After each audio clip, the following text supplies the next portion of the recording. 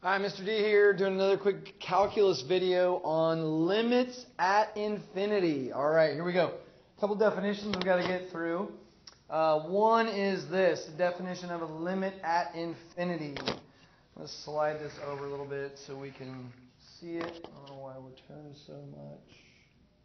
Let's do this and go here. All right, so here we have the blue line is some function, right? And as this function is coming down, it seems to be hovering close to this green line. There's something about the function that it doesn't keep spiking up and down anymore. It's leveling off or heading in one direction, one value. This is the limit. We talked about limits earlier before, but now we're looking at it more specifically when they go out, when x's go out to infinity instead of a specific number. So what is the trend? What is the response of the y values as we keep going out to either positive infinity or negative infinity? So with this L, as long as we can track some m value, right, some x that is in a range, an epsilon range, right? We talked about epsilon delta proofs before. So epsilon is just the difference between where it might have been. So a given range of y values. And this L is running down the middle of it. And so we write this statement. It says the limit as x goes to 0, or x goes to infinity, of f of x will equal L. Okay?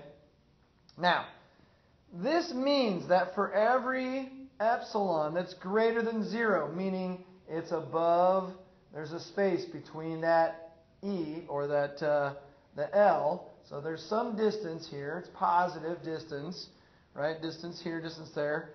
There exists some m that's greater than 0, so some m or some x value. As we go along, there'll be an x value such that when you take the y values, right, and you subtract the L, so whatever the y value is, here's a y value, there's a y value, there's a y value, and you subtract this L, or the limit, it will be less than the epsilon. In other words, it'll be within these red dotted lines. Okay, so it's going to continue to squeeze together until we find a point there.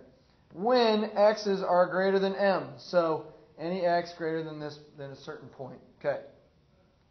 It also works for negative infinity as we're going the opposite direction. So as long as the epsilon is greater than 0, the n value is less than 0, meaning it's on the negative side of the Cartesian plane, xy graph, and then x's are less than n, so it'll continue to work as well. All right, so let's look at another little theorem that we're going to use more in practicality. So if R is a positive rational number and C is any real number, then the limit as x goes to infinity of C over x to the R will be 0.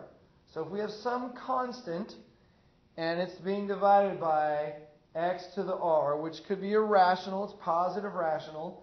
It won't work if it's negative rational or negative number, because then it flips it and creates a multiplication problem. But they put rational numbers because even a whole number can be written as a rational number, right?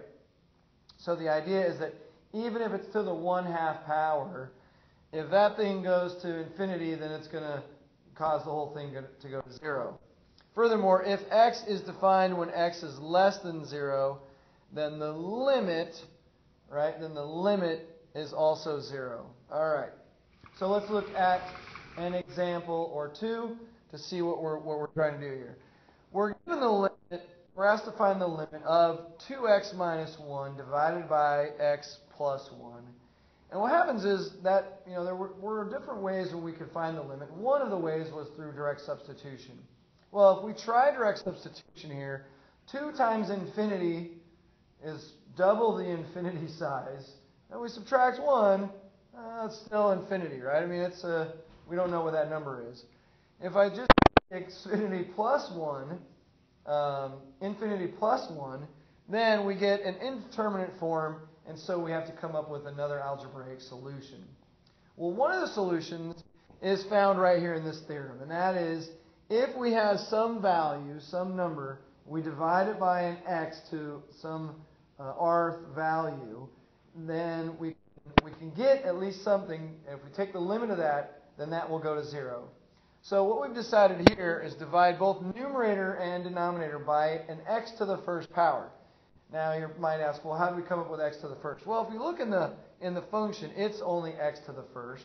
So we don't have to go squared or anything else. So what we do, 2x minus 1 divided by x, and x plus 1 divided by x. Now, algebraically, we can split those apart. They have the same denominators, so we split them apart. 2x minus 1, or 2x over x minus 1 over x. And I think you can start to see what's happening here is x over x plus 1 over x. And simplification says, well, x over x is 1, so that's just 2, minus 1 over x, and then x over x is 1, and so plus 1 over x. And now, as we take the limit, as x goes to 0, this will go to 0, and that will go to 0. And so we're left with just 2 over 1, or the limit being 2. All right. Second equation. Second situation. Example.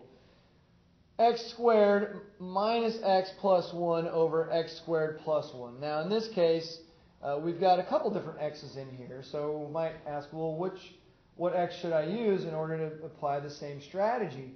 Well, we always want to go with the highest value. So divide both numerator and denominator by x squared.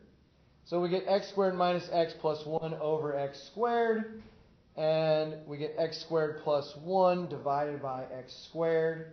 And now we can break them apart. You get x squared over x squared minus x over x squared plus 1 over x squared, and x squared over x squared plus 1 over x squared. Now this whole thing will turn to 1.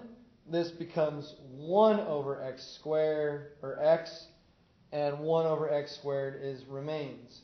In the denominator, again, x squared over x squared is 1 plus 1 over x squared. Now, when I take the limit as x goes to infinity, right, that, according to the rule, is going to go to 0.